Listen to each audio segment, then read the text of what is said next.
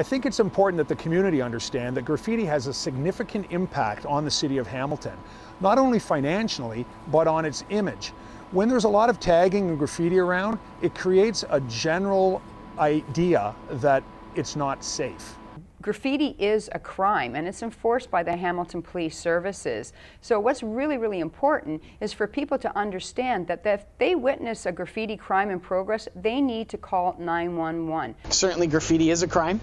If you see it in action, it's a 911 call. Otherwise, we really encourage everybody to report graffiti. Graffiti promotes negative image. It promotes the idea of crime, gang activity, and people get very, very nervous when there's a lot of graffiti around. It really degrades a neighborhood when there's graffiti in it. It's, you know, everybody's well familiar with the broken window theory, so the quicker we can remove that graffiti and get the neighborhood cleaned up, the better it is for everybody. Something is coming now.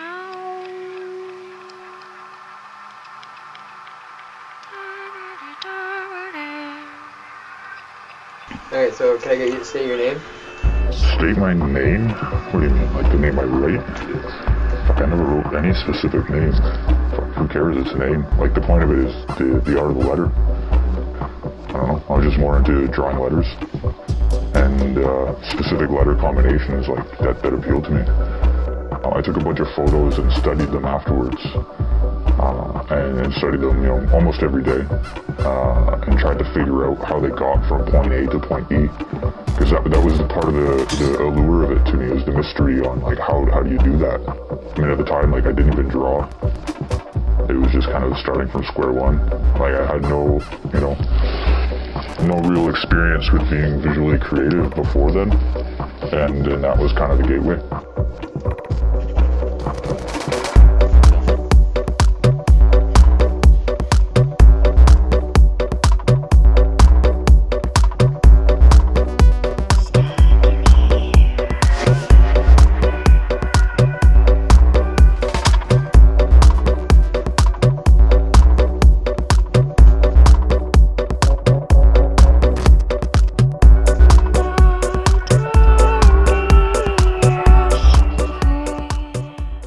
In 2009, police reported incidents of graffiti in Hamilton were approximately 500 incidents.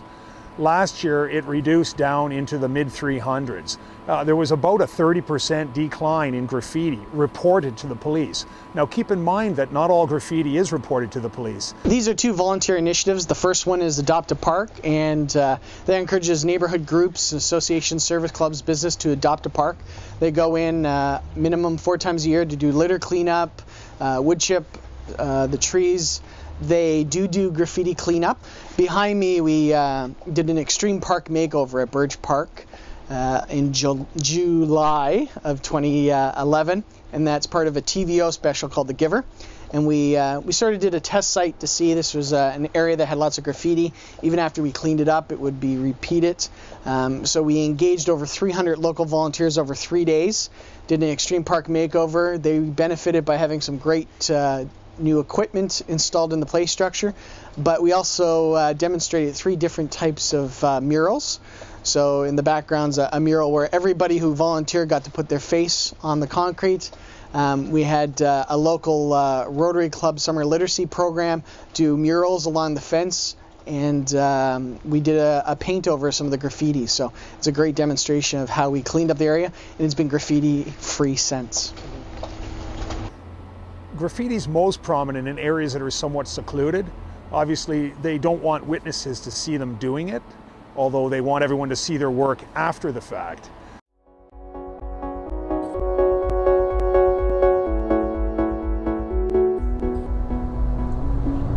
Man, that walk coming in here, oh, it's unreal. Like, it's just such a simple walk, but I mean, the excitement that I'd get every single time, like, it never changed. It was awesome. It was just that, like, eagerness, anticipation, like I was coming to do something that was, like, so fulfilling and awesome, you know, just. They walk by the grass, as they look at the grass, they look at the sky.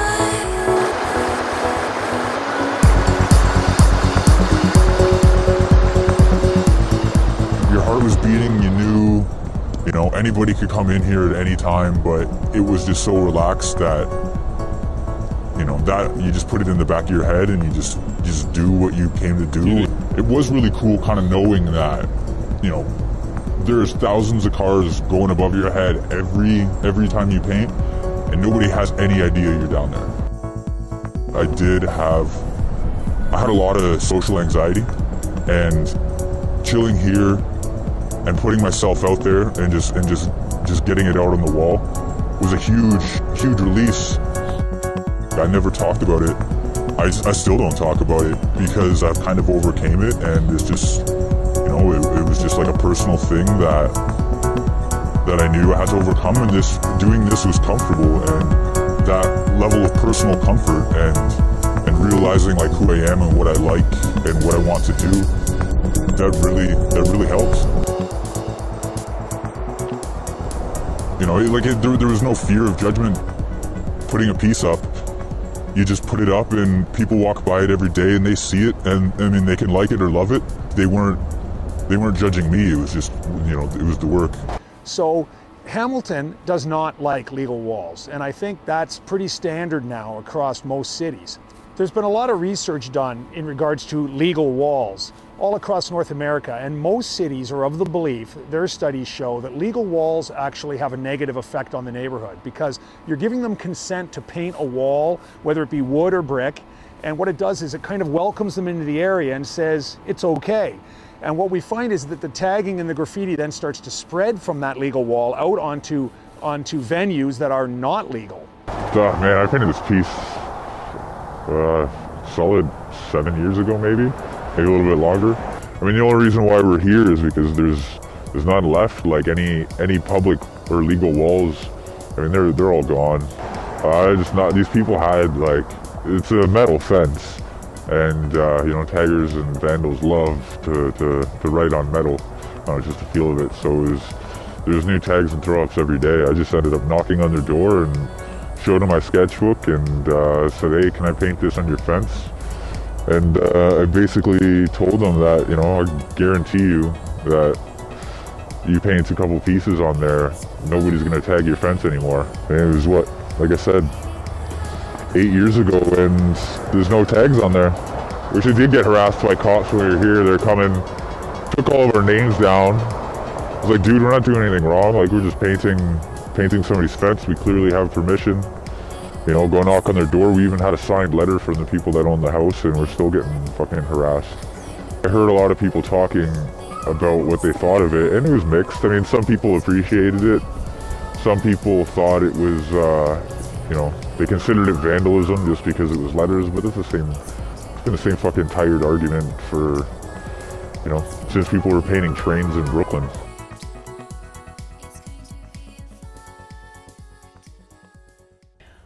Our officers will investigate, and if they determine that there is graffiti on a property, they will issue what is called an order to comply. It's a document that tells the property owner that they need to remove the graffiti, and it gives them a time in which they need to remove it by.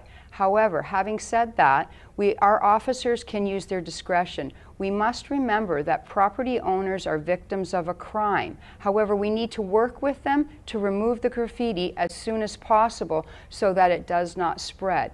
We do give them a letter that lets them know that we understand it's difficult and that they are victims of a crime, but we ask them to work with us in removing it. We also let them know about all the initiatives that the city is doing to work on the graffiti issues that we are facing.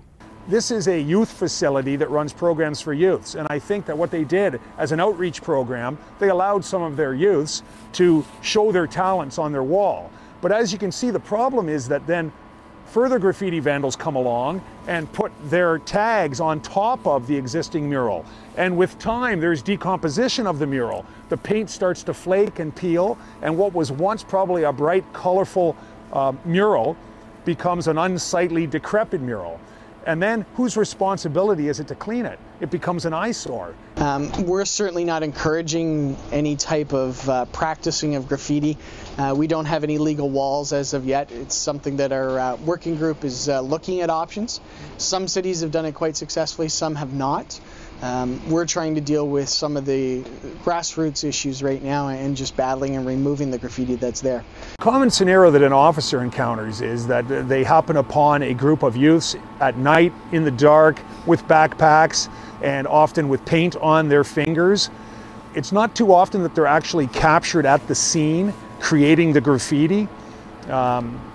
It's more usually after the fact, and then they're associated to the scene that they've just left.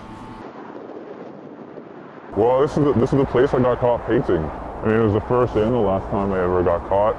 And it's actually the second time I've ever been here. The first time was that day. You know, we were painting right over there on that wall, and I heard some people going through the bushes above, and I told my buddy, I was like, dude, we gotta get out of here. So we packed up quickly and started going up the stream down there. Next thing you know, we got two cops coming from one side, one other from the other side, and we shot a brick. So we start running down the stream, and next thing you know, there's another cop coming from, the other side, and realized we're surrounded. One guy took a run at me, auto baton out, smoked me right in the arm, huge bruise. And they said that we were running at them with our hands in the air, and we were a threatening force. I mean, I don't remember the exact words, but it was something along those lines. I mean, realistically, who runs at somebody with their hands in the air? Like, who does that? I definitely lost faith in police. I mean, yeah, I know I was doing some illegal shit, but, when 4, 5, 6 cops lie and, to cover their asses for giving a couple 18-year-olds who are painting a wall a beatdown. I mean, come on, man, there's something wrong there. After getting busted, I was still hungry, but it's kind of, I still sketched, but over time, and we're talking years and years, not like within weeks. The drive was kind of lessened because, I mean, part of it was like just being at a wall and painting a wall. And when you're worried about getting caught again, I mean, you don't really want to do that. I tried to find a lot of legal walls, and I was having some success, painting stuff like private property for people, like in their homes, like basements. Some store owners, had us paint their property, behind their buildings and shit. And we'd always get harassed, and the store owners would always get harassed. So it just got harder and harder.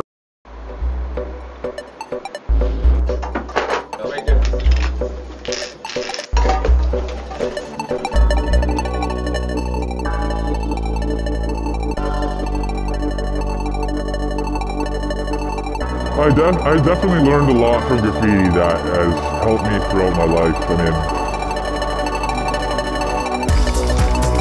just the ability to break something down into its smallest form and take it from, point A to point C in the quickest way possible.